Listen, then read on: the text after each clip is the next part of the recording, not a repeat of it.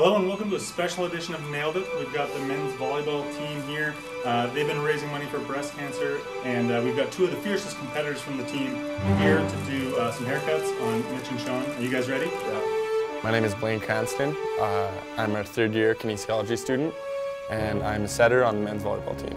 I'm Derek and Blain. I'm in my second year of the kinesiology program here, and I play libero on the men's volleyball team. We're going to give you 5 minutes. Let's see who nailed it.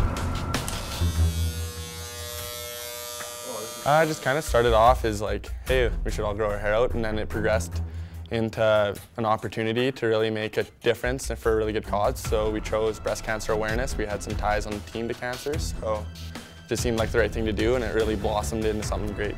Our goal right when we set out this challenge was $5,000, but through a lot of support and donations, we were able to exceed our goal and get up towards $8,000.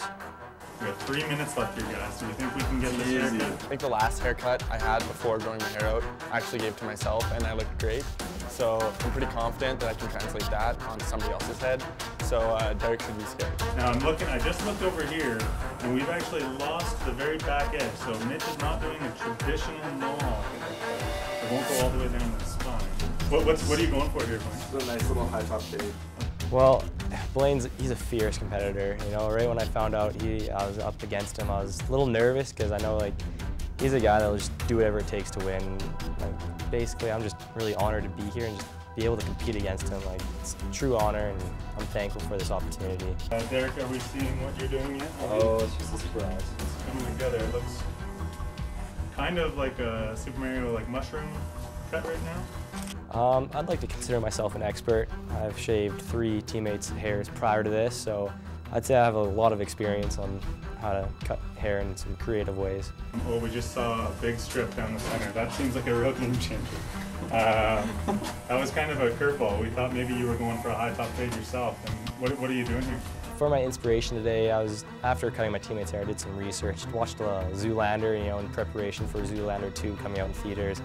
Are you taking inspiration from each other at all, or is this? No, I'm not even worried about Derek because he's irrelevant. Yeah, he's obsessed with Zoolander. That's all he's been talking about lately, so he's kind of a different dude. We've got 1:30 left. This is where, you're at the hairdresser, they're gonna start making their final clips. We're cleaning up any lines. Well, this flat top is now coming up over the front. 30 seconds left. Do you think this is a haircut that he's actually gonna wear, Derek? Oh, of course. Be a fool to say no. I think the Mugatu look, especially, gonna make a comeback. And we're gonna give you a countdown from 10, 9, 8, 7, 6. He's got the razors. 4, 3. He's already finished early. 2, 1. Oh my goodness, this is okay. So let's just quickly take a poll. How do you feel you did? I think I did better than that. Derek? Looking at Mitch and Blain's haircut, it's just lacking inspiration. All right, folks. Well, we're gonna go. Let's go see what the student body thinks of this haircut. Which haircut do you think nailed it, and which one failed it? I'd have to go with the flat top. Which haircut do you like, the Mugatu or the flat top better? Mugatu probably. That's one from Mugatu. Good job, buddy. Sean, you definitely nailed it here. Mugatu. Nailed it, failed it. Boom. 2-2.